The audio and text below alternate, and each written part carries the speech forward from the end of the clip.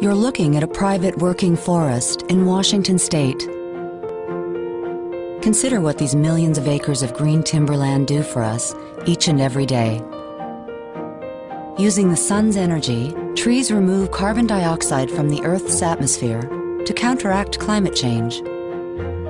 Working forests yield countless products that we rely on daily, from building materials to furniture to paper.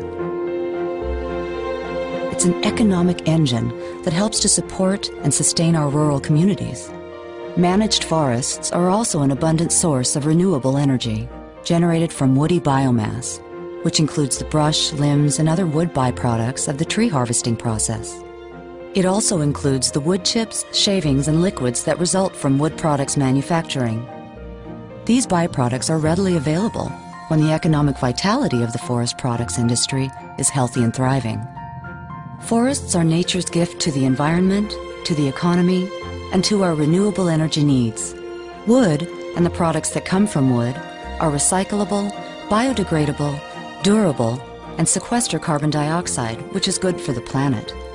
What's more, Washington's forests are subject to the highest regulatory standards in the world, standards that protect our soil, streams, and wildlife. However, we often fail to recognize many aspects of forestry as green, renewable enterprises.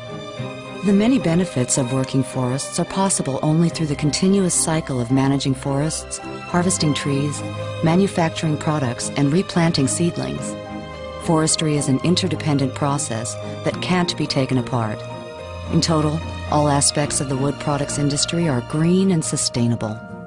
We must create incentives that encourage production and open markets for all types of forest products in order to continue the healthy cycle of harvesting and replanting trees.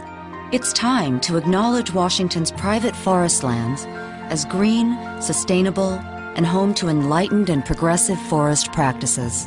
It's time for working forests and the wood products they produce to get full credit for what they are, namely, the world's most natural resource for the economy, for energy, and for the environment.